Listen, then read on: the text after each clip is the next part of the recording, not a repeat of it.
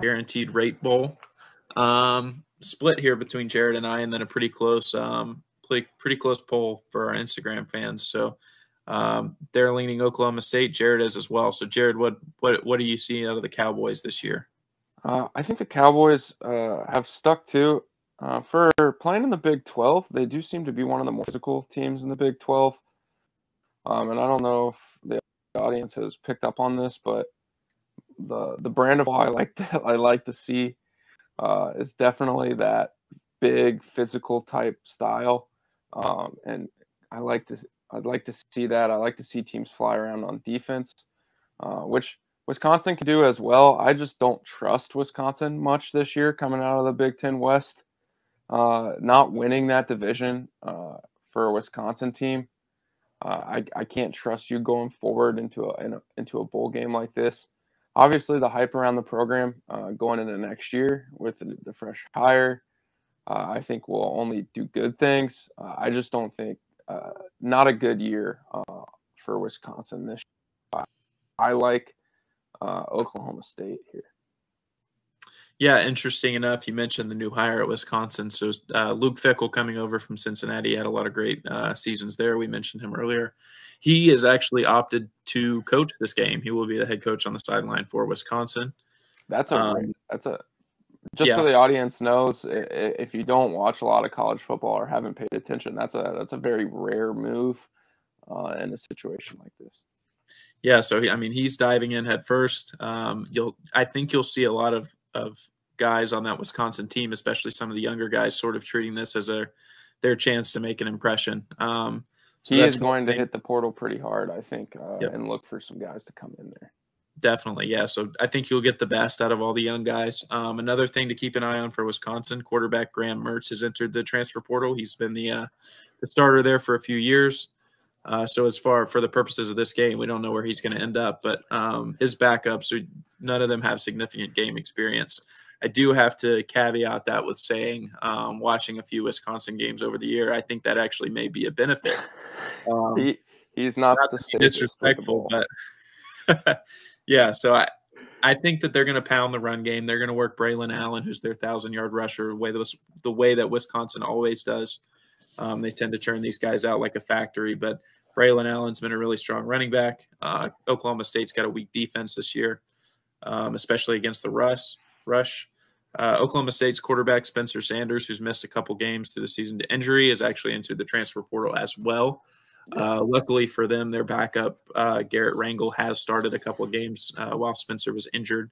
So he's got a little bit of experience, but Oklahoma State's going to have to lean on that run game. And Wisconsin's run defense is the strength of that defense. So I just think Wisconsin has too many things working in its favor for Oklahoma State this game, but it definitely could shake up to be a really good matchup. All right, the Bad Boy Mowers Pinstripe Bowl. This one's played in Yankee Stadium, and these are two perfect teams, I think, to play in that one. It's a new sponsor. Bad Boy had a bowl game before, but it was not this one, if I do remember correctly. Definitely like the sound of that one. But yeah, Syracuse sort of getting a close to home game in the state of New York down there at Yankee Stadium, and then Minnesota, another team that's more than equipped to play in the cold weather. But we're all on the same page, taking Minnesota here. Instagram fans are behind Minnesota at 67% support. The reason I like Minnesota in this one is it's just one guy. It's Mohamed Ibrahim. He's the running back there at Minnesota. Absolute monster. He finished the season with almost 1,600 rushing yards, not counting what he's going to do in the bowl game. They do have a little bit of inconsistent quarterback play. Tanner Morgan is the quarterback there at Minnesota. They try to get the ball in Ibrahim's hand as much as possible, so you don't get to see him do a whole lot. On the other side of things, though, Syracuse also a strong run game. Sean Tucker has rushed for over 1,000 yards, and then their quarterback as well, Garrett Schrader, is a capable runner. Yeah, that's also the strength of Minnesota's defense, though. Probably, I don't have the list, but they've got to be in the top 10 or so in the country in rush defense this year, only allowing about 106 yards a game on the ground. So, yeah, Minnesota's consistently top-ranked defensive team and sort of all facets, but especially, stuffing the run there. So Syracuse is kind of a tough pull here. Minnesota, I believe, finished 8-4. But if you looked at their their stats by the numbers as far as what their offense and defense output is. You would think that would be a team competing for a national championship. It's just a tough draw for Syracuse here. The Duke's Mayo Bowl, another fun brand-sponsored bowl here. You're a mayonnaise guy, too, and the brownies, baby.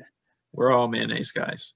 Maryland Terps taking on NC State and the Wolfpack. Some kind of fun, interesting teams that made a little bit of a run and a little bit of noise in their conferences this year. Maryland put up a couple of good fights against Michigan and some other big teams in the Big Ten. Weren't able to pull off the upset on any of those, but still put up a valiant effort. NC State was kind of expected to be a little bit more this year. Obviously, a lot of that was hurt when their quarterback Devin Leary got hurt, but that kind of gave way for young quarterback MJ Morris to take the reins, and he's shown that he can be quite a formidable quarterback himself. Unfortunately for NC State, he's actually injured as well, and QB3 was benched in favor of QB4 a couple of weeks back. So that's the reason I'm going with Maryland here. Jared, I see you're going with Maryland as well. If they were at full strength, I think I'd like NC State here. But again, just Maryland kind of being battle tested, and then it's hard to win when you're down to your fourth quarterback. Yeah, I just really like Maryland here. They've played some really, really good football teams, pretty close. It took Ohio State a long time to end up the final score. It looks like they pulled away from Maryland, but that was a close game for a long time too. And that was not that long after the Michigan game. Maryland has some bad losses this year, getting skunked by Penn State 30-0. But I think they've got the edge in this game, especially going against the fourth quarterback for NC State going into the season as the fourth guy. The Music City Bowl, so Kentucky and Iowa are going to meet in Nashville. We've got a split here. The fans going with Iowa at 67%. I like Iowa as well. Jared has got Kentucky in this one. Yeah, another one here. I texted you this when we were going over the schedule. Not a lot of offense. Not a lot of offensive firepower.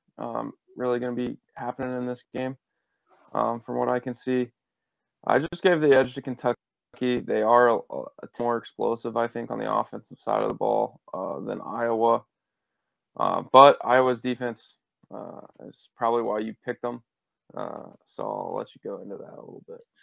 Yeah, just being honest, I mean, the numbers are plain and simple. Iowa's defense is very tough to overcome. You have a hard time finding times where Iowa is able to put up more than 20 points, and most of the time they don't need to. So it's honestly what this one comes down to is I think if Iowa can kick a field goal, they're going to win. I don't see where Kentucky's going to be able to manufacture any points. Is Will Levis playing? Will Levis is opted out, and their 1,000-yard rusher, Chris Rodriguez, is also opted out. So, it's going to be tough to overcome.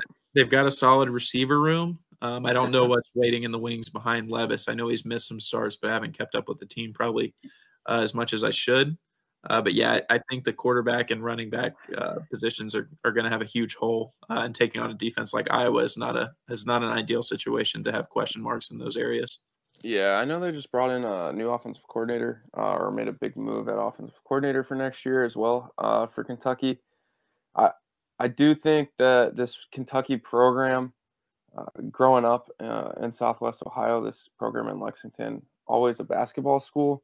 Mark Stoops, however, has gotten this Kentucky program recruiting a lot out of Ohio and the surrounding areas. He's done a great job recruiting, I think, to get this program to be more consistent and relevant over the last 3 or 4 years as football. He actually makes more than Coach Cal now, which has some Kentucky people, including my grandmother, pretty upset, I think. Yeah, they don't think he's quite earned that, but Cal hasn't done much lately either. So the ReliaQuest Bowl, and this one's kind of going to kick off on a sad note. Mississippi State's head coach Mike Leach obviously passed away this week. Again, share our condolences to his family and the Mississippi State program and all of his colleagues that he's worked with throughout the years. But just getting back into sort of the football game here, Mississippi State, I think this is going to be a situation where you could potentially see, one of two things from Mississippi State. Either they're going to obviously feel that and maybe not be able to perform the way that they have throughout the season, or you could see them really step up and put forth sort of a tribute. And I think you will see that. The reason I've got Illinois here is just the coaching edge. I think the inexperience is going to show with an interim taking on a battle-tested guy who's been a head coach at multiple levels of college football, and Brett Bielema, and then has spent some time in the NFL as well as a coordinator and position coach. Yeah, I gave the Mississippi State the edge on this one. I think there's definitely two ways. If they channel the emotion correctly, I think they can come out and play a really inspired game and play really well and be too much offensively for Illinois. Just talent and athlete-wise on the edges and their quarterback play specifically. But yeah, this should be a good game, hopefully. That Illinois coaching staff has quite a few guys from Air Force on it right now. So it'll be interesting to see how that goes. Cool. Yeah, and I think America's behind Mississippi State in this one too. So we're all on the same page here and trying to memorialize Coach Leach as best as they can. We get to our second Cheez-It sponsored bowl game here. You've got the LSU Tigers. They're throwing around cash. Yeah, Cheez-It is all over it. And then you've got Purdue. I'm just to share as some things have developed. I almost wish at this point that you could bump teams out of bowl games depending on some of these headlines that you hear. So Purdue's lost their head coach. Nothing against them. They're a solid team at full strength, and I think they could play LSU well. But they've lost their head coach to Louisville. He went back home to be the head coach for the Cardinals. They've lost their quarterback, Aiden O'Connell. So, I mean, just looking at this team and a couple of the key positions, there's a few others as well, either entering the transfer portal or injury or whatever. I just don't see them being able to keep up with an LSU team. I haven't seen the headline yet. Is Brom staying to coach this game, or is he out previous? Yeah, I'm not sure about that. I do believe he's already arrived in Louisville. I don't know if he's going to come back to coach, but it's very rare because those guys like to get out on the recruiting trail and start getting their hands around the program as quick as possible. But yeah, I had to take LSU here. A depleted Purdue team coming out of the Big Ten West. I mean, you saw how they played Michigan. They were able to hang in there for a little while, but I think the LSU talent level will eventually pull away from Purdue in this game. Yeah, and a couple guys to watch, young guys. You've got a young running back at Purdue, Devin Mockabee, who had an awesome season, and then young linebacker at LSU, Harold Perkins is a top talent and on the defensive side of the ball and sort of the freshman and sophomore classes. So at least a couple of people to keep an eye on. But again, I don't think this game's going to be close. The Rose Bowl game, and I think we've got a pretty good matchup on our hands with Penn State taking on Utah. Yeah, I like this one a lot. I kind of waffled on this one because honestly, I haven't seen Penn State's been a little up and down, or just kind of quiet, I guess, maybe not necessarily as up and down, but just a little quiet this year. And then Utah obviously starting the year off really hot against Florida, down at Florida. Just kind of, I don't want to say let off the gas a little bit. They just didn't have the gas left to finish the year in some big spots. And I like Penn State going into this one. Yeah, and I like Penn State in this one too, and that's nothing against Utah. Utah is a super accomplished team. They obviously went out and won the Pac-12 and knocked USC out of the playoff. Cam Rising, the quarterback there, is a phenomenal player, and then Clark Phillips leading the defense. I believe finished with the most interceptions in college football, or at least had that at one point. I like Penn State here because it's a young, hungry team. Towards the end of the season, freshman quarterback Drew Aller got the call. They let him come up and finish the season. They finished with 4 wins. They've got Abdul Carter on the defensive side of the ball, and then a pair of 2 young running backs too, led by Nick Singleton. And this is going to be a lot of their first exposure to a big bowl game like this in the Rose Bowl. So I just think you're going to get their best. Utah came in with some big aspirations this season, and they finished strong, but I don't quite think that they probably are where they wanted to be. So I just don't think that you're going to see the same level of composure and passion in the Utah team as you will for Penn State. I think this game too, for the fans out there, I think this is a big game for non-playoff bowl games. The Rose Bowl itself, especially with it still being a Pac-12 team and a Big Ten team, like there's a lot of pride still on the table, I think, for both of these schools, especially their fan bases, especially for a school like Utah, who hasn't been in as many of them lately, obviously last year, but just getting the chance to get over the hump, I think, for Utah and win one of these, and then eventually keep that rolling if they can.